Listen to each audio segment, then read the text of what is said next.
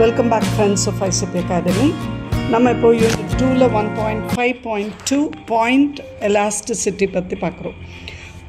Point elasticity of டிமாண்டுங்கிறது ஒரு particular point அந்த demand கர்வில் எடுத்து அதில் ப்ரைஸ் எலாஸ்டிசிட்டி ஆஃப் டிமாண்ட் எப்படி இருக்குன்னு பார்க்குறது தான் நம்ம பாயிண்ட் எலாஸ்டிசிட்டின்னு சொல்கிறோம். இது ஒரு கீ எலிமெண்ட் எதுக்குன்னா ஒரு ஆப்டிமல் ப்ரைஸை டிட்டர்மைன் பண்ணுறதுக்கு இது ஒரு கீ ஃபேக்டராக இருக்குது. நமக்கு மார்ஜினல் அனாலிசிஸ் அப்படிங்கிறது எப்படி ஒர்க் பண்ணுதுங்கிறத நம்ம எவாலுவேட் பண்ணுறதுக்கு ஒரு சின்ன சேஞ்ச் ஆஃப் ப்ரைஸுக்கு என்ன குவான்டிட்டி சேஞ்ச் ஆகுதுங்கிறத நம்ம எடுத்து பார்க்கும்போது ஒரு எலாஸ்டிசிட்டிக்கு ஒரு ஸ்மால் சேஞ்ச் இன் ப்ரைஸ் என்ன சேஞ்ச் ஆஃப் டிமாண்டை கொண்டு வருதுன்னு பார்க்குறதுக்கு நமக்கு ஹெல்ப்ஃபுல்லாக இருக்குது. ஸோ இதோட டெரிவேட்டிவ் அப்படிங்கிறது எப்படி டிஃபைன் ஆகுதுன்னா EB is equal to டிக்யூ by DP into B by Q.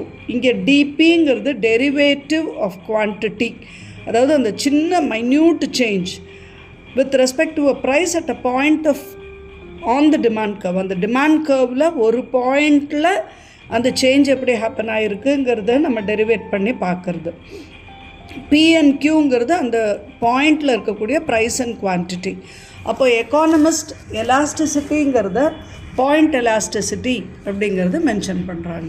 அப்போ பாயிண்ட் எலாஸ்டிசிட்டிங்கிறது என்னன்னு கேட்டால் product of price quantity ratio at a particular point on the demand curve. ப்ரைஸுக்கும் குவான்டிட்டிக்கும் இருக்கிற ப்ராடக்ட் ரேஷியோ ஒரு பர்டிகுலர் பாயிண்டில் அந்த டிமாண்ட் கர்வில் இருக்கிற ஒரு பாயிண்டில் செக் பண்ணுறது. இது அந்த டிமாண்ட் லைனோட ஸ்லோப்புக்கு ரெசிப்ரோக்கலாக தான் இருக்கும்.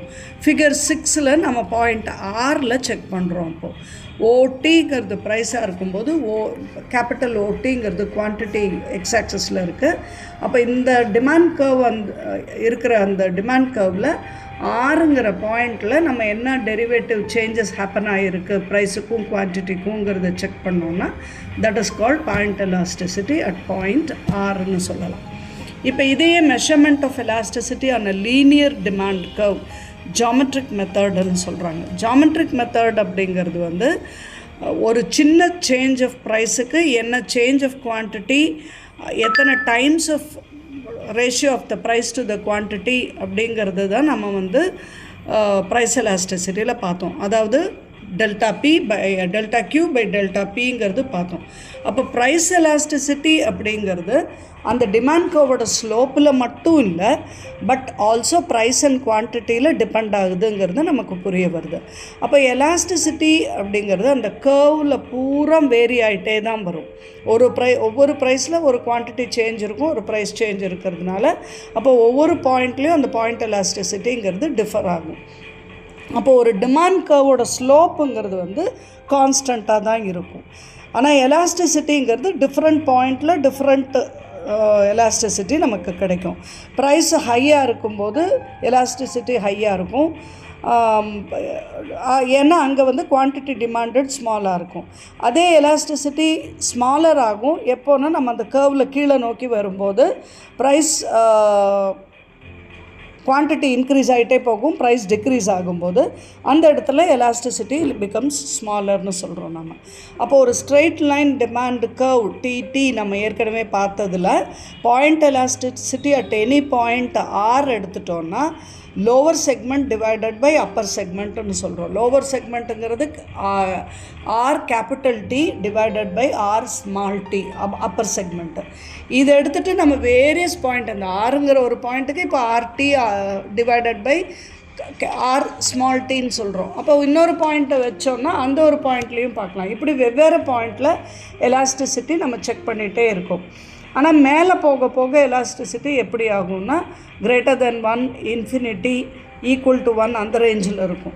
கீழே அந்த பாயிண்ட்டுக்கு கீழே வரும்போது லெஸ் தேன் 1, ஈக்குவல் டு 0 அந்த மாதிரி டிக்ளைன் ஆகிட்டு வருங்கிறத நம்ம அந்த ஃபிகரில் பார்க்குறோம். இது ஃபிகர் நம்பர் 7ல் உங்களுக்கு பேஜ் நம்பர் 2.2ல் போட்டு காட்டியிருக்காங்க. பாயிண்ட் ஆறுங்கிறது தான் இடி இஸ் ஈக்குவல் டு 1ங்கிற பிளேஸாக வச்சுக்கலாம். அப்போ இடிக்கு மேலே இருக்கிற அப்பர் செக்மெண்ட்டில் மூவ் ஆகும்போது எல்லாமே கிரேட்டராக இருக்கும். That is elasticity will be greater. higher than 1, greater than 1, then tends to infinity at the junction there Y ஆக்சஸில் meet பண்ணும்போது. கீழே வரும்போது பார்த்திங்கன்னா <1 தென் ஈக்குவல் டு 0 அப்படி டிக்ளைன் ஆகுது. நெக்ஸ்ட் இதில் 1.5.4ல் நம்ம ஆர்க் எலாஸ்டிசிட்டி அப்படின்னு சொல்லி பார்க்குறோம். நம்ம எப்போவுமே ப்ரைஸ் எலாஸ்டிசிட்டி அப்படிங்கிறது டிமாண்ட் கர்வில் ஒரு சிங்கிள் பாயிண்டில் பார்த்தோம் அப்படின்னு பேசுகிறோம். அதர் வேர்ட்ஸில் எலாஸ்டிசிட்டி அப்படிங்கிறது வேரியஸ் ரேஞ்ச் ஆஃப் ப்ரைஸ் ஒரே டிமாண்ட் கர்வ்லேயும் பார்த்தோம். இப்போ ப்ரைஸும் குவான்டிட்டி சேஞ்சஸும் டிஸ்க்ரீட்டாக இருக்கும்போது நம்ம எலாஸ்டிசிட்டிங்கிறத ஒரு டிமாண்ட் கர்வோட ஆர்க்கில் மெஷர் பண்ணால் அது இன்னும் நமக்கு தெளிவாக இருக்கும் அப்படிங்கிறது தான் ஆர்க் எலாஸ்டிசிட்டியில் பார்க்குறோம். இப்போ when price elasticity between 2 points நம்ம பார்க்கும்போது ஃபிகர் 8ல் காட்டுறாங்க. அதில் 2 பாயிண்டில் நம்ம பார்க்கும்போது ஏ அண்ட் பி 2 பாயிண்டில் நம்ம வச்சு அங்கே ப்ரைஸ் எலாஸ்டிசிட்டி பார்க்கும்போது எந்த ப்ரைஸுக்கு எந்த குவான்டிட்டியை பேஸாக எடுக்கணும் அல்லது எந்த ப்ரைஸ் எந்த குவான்டிட்டியை பேஸாக எடுத்து நம்ம கம்பேர் பண்ணணுங்கிற கொஸ்டின் அரைஸ் ஆகுது. ஏன்னா எலாஸ்டிசிட்டிங்கிறது ஒரிஜினல் ப்ரைஸுக்கும் ஒரிஜினல் குவான்டிட்டியும் ஃபிகர் ஒரு பேஸாக எடுத்து அதுலேருந்து தான் நம்ம நியூ ப்ரைஸுக்கும் நியூ குவான்டிட்டிக்கும் டிரைவ் பண்ண முடியும்.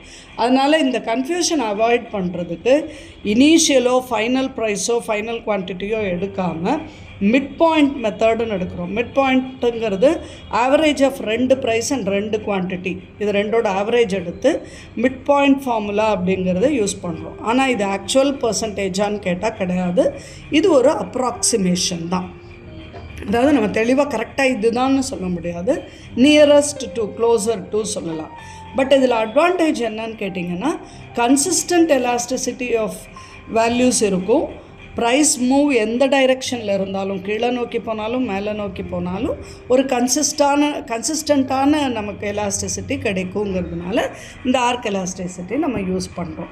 அப்போ இதுக்கு என்ன ஃபார்முலா யூஸ் பண்ணுறோம் அப்படின்னு கேட்டால் அங்கே மைனஸ் சைனை நம்ம ட்ராப் பண்ணிவிட்டு அப்சல்யூட் வேல்யூ எடுத்துக்கிறோம்.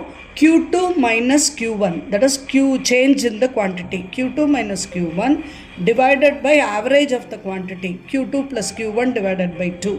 In the whole thing divided by P2 minus P1 divided by P2 plus P1 by 2, average of P2 plus P1. அப்போ அதை திருப்பியும் நம்ம ஃப்ராக்ஷன் டிவைடட் பை a ஃப்ராக்ஷன்னு சொல்லும்போது அந்த கீழே இருக்கிற ஃப்ராக்ஷனை அப்சைட் டவுனாக போட்டு மல்டிப்ளை பண்ணுறோம்.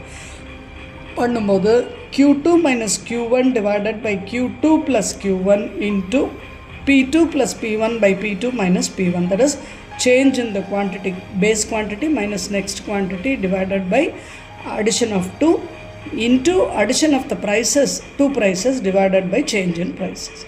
இப்போ இதை நம்ம அந்த ஹெட்ஃபோனுங்கிற ஒரு demand elasticity of demand for ஹெட்ஃபோன்ஸுன்னு ஒரு எக்ஸாம்பிள் பார்த்தோம் இல்லையா, அதை வச்சு இந்த ஃபார்முலாவில் சப்ஸ்டியூட் பண்ணி பார்க்குறோம். அதாவது 500 rupees ப்ரைஸ் இருக்கும்போது குவான்டிட்டி டிமாண்டட் 100. அப்போ ப்ரைஸ் 400க்கு ஃபால் டவுன் ஆகும்போது குவான்டிட்டி இன்க்ரீஸ் ஆகுது எவ்வளோக்கு 150. அப்போ EB is equal to quantity 2 minus quantity 1, that is 150 minus 100, that is equal to 50 divided by quantity 2 plus quantity 1, that is 100 plus 150, that is equal to 250. அப்போ 50 divided by 250 into P2 plus P1. P2னா அது 2 prices, 500 first price base, அடுத்தது change 400. So 500 plus 400 900 divided by இது ரெண்டுக்குரிய difference 500 minus 400 100. அப்போ 50 by 100 250 into 9 by 1ன்னு வச்சுக்கலாம். 9 by 1ன்னு வரும்போது இந்த 50 by 25ங்கிறது 2 zeros போகும்போது 5 by 25 1 by 5 ஆகும். 1 by 5 அல்லது 9 by 5, that is equal to 1 by 8. அப்போ ஆர்க் எலாஸ்டிசிட்டி அப்படிங்கிறது கண்டிப்பாக மிடில் இருக்க வேண்டியது இல்லை, இந்த பாயிண்டில் எங்கேயாவது லோயரோ ஹையர் ப்ரைஸஸ்லேயோ இருக்கலாம் அப்படிங்கிறத நம்ம இன்ஃப்ளூயன்ஸாக கொடுக்குறோம். ஸோ இது வழியாக நம்ம we understand what is meant by point elasticity, அது ஜாமெட்ரிக் மெத்தடில் எப்படி கண்டுபிடிக்கிறதுன்னு பார்த்தோம். நெக்ஸ்ட் ஆர்க் எலாஸ்டிசிட்டிங்கிறது என்னன்னு பார்த்தோம். நெக்ஸ்ட் ஆடியோவில் நம்ம interpretation of the numerical value of elasticity of டிமாண்டுங்கிறத பார்ப்போம். Thank you friends.